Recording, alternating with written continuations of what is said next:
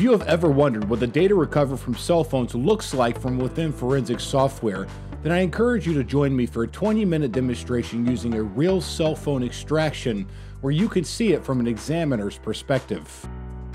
Cell phones are the most common form of digital evidence today, and every day law enforcement agencies and private companies search thousands of cell phones to recover emails, text messages, photos, location information, application data, social media records, and more, including the recovery of deleted data.